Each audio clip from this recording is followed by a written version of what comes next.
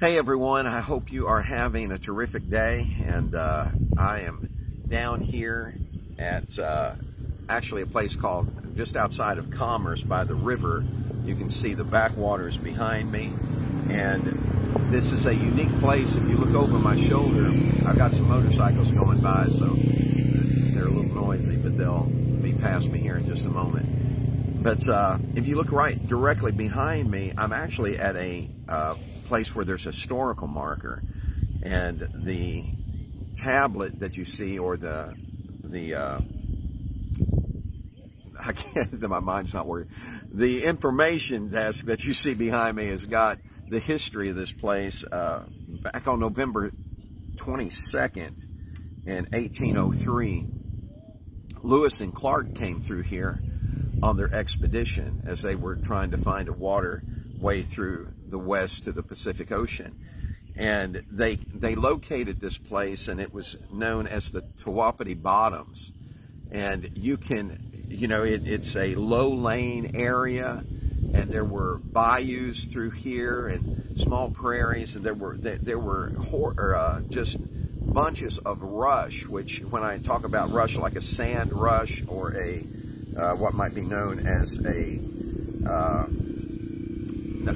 it's a plant that almost looks like bamboo, and this stuff was tall as the biggest that they'd ever seen. It was like 8 feet tall and nearly 3.5 inches in diameter, and it was so thick in here that they could barely walk through it, that they could barely get their way through it. But they came to this place, and there was a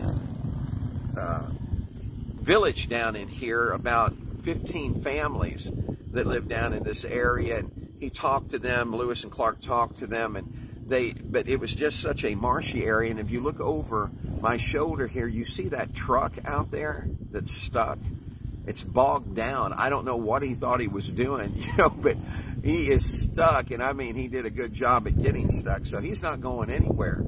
And and I thought about how we can get stuck on our journey when we end up trying to travel in low-lying areas.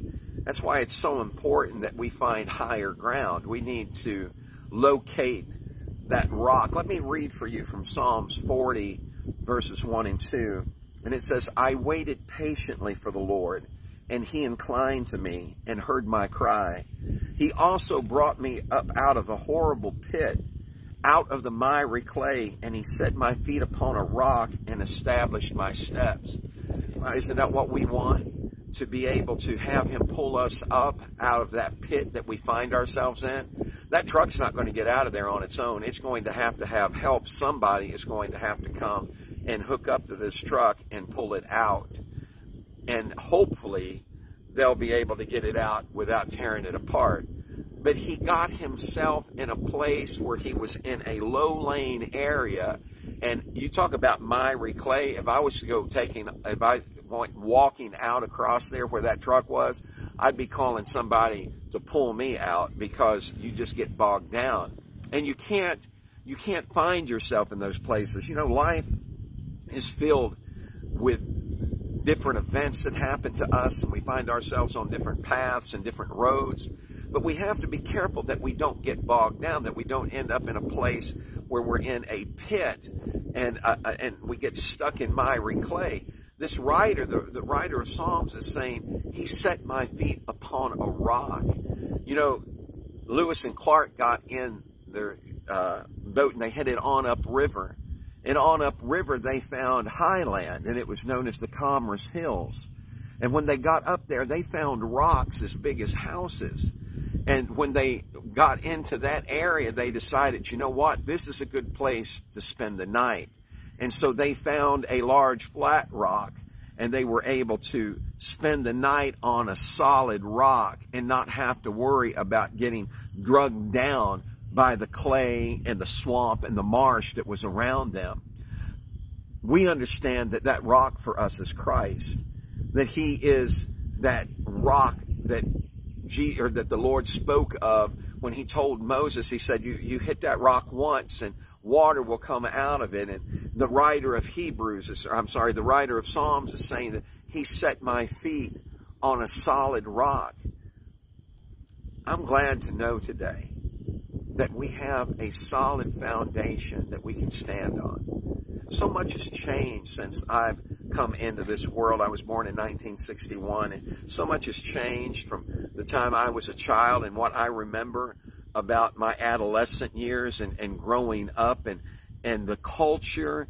And you know, and it used to be that family was such a treasured value, and that people held on to family, and, you know, government even encouraged family outings, and it seems like now that everything around this culture tries to rip family apart. They tried to blur who we are and what we are, from the identity of our sexual orientation to, you know, saying that now you can pick your own sex. And that's so ridiculous to me.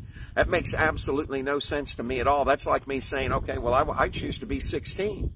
And they're going to say, well, you can't be 16. Well, why can't I be 16? Well, because you were born in 1961, so you can't be 16. Ring the bell, folks. If you were born a man, you are a man. If you were born a woman, you are a woman. That's not to say that we don't get confused at times, and there aren't things that, you know, that cause confusion in our mind. It's like that truck that's stuck out in that pit. It bogged down. It got in some miry clay. And, you know, we can get that way in our thoughts, in our very life. And, you know, and so there's so many addictions that can try and take hold of us, that try and control us and try and suck us down and rob the very hope from our hearts. But I'm here to tell you today that we have a solid rock.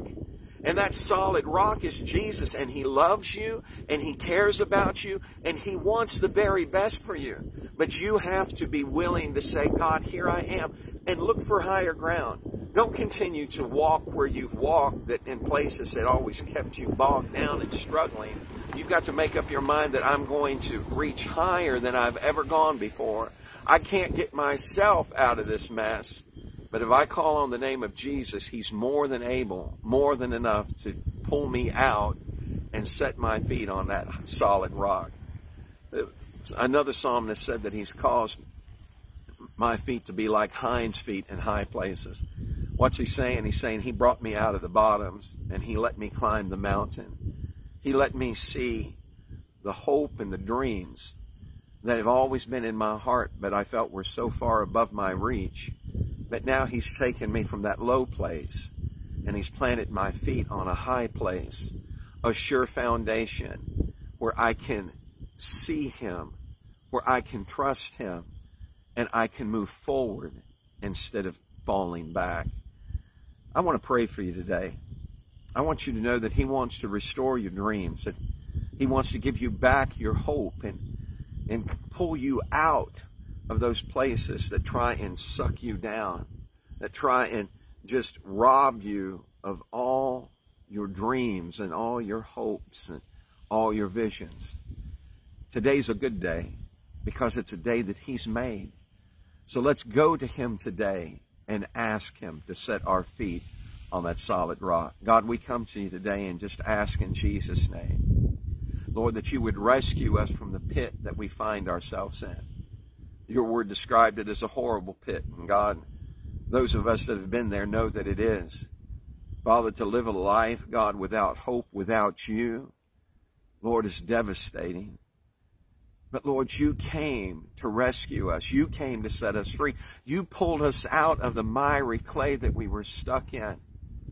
And You set our feet upon a rock. And You established us. Thank You for doing that today.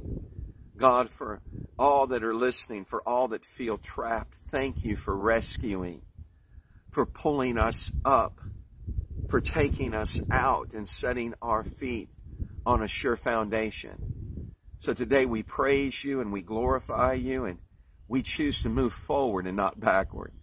We recognize that You made us the head and not the tail, above and not beneath, and we praise You for it in Jesus' name. Amen. Hey, love you guys, and I want you to understand that there is a foundation that you can stand on that is sure, that is steadfast, and it's unmovable. And that rock is Christ. I'll see you next time. Until then, you be blessed. We'll see you soon. Bye-bye.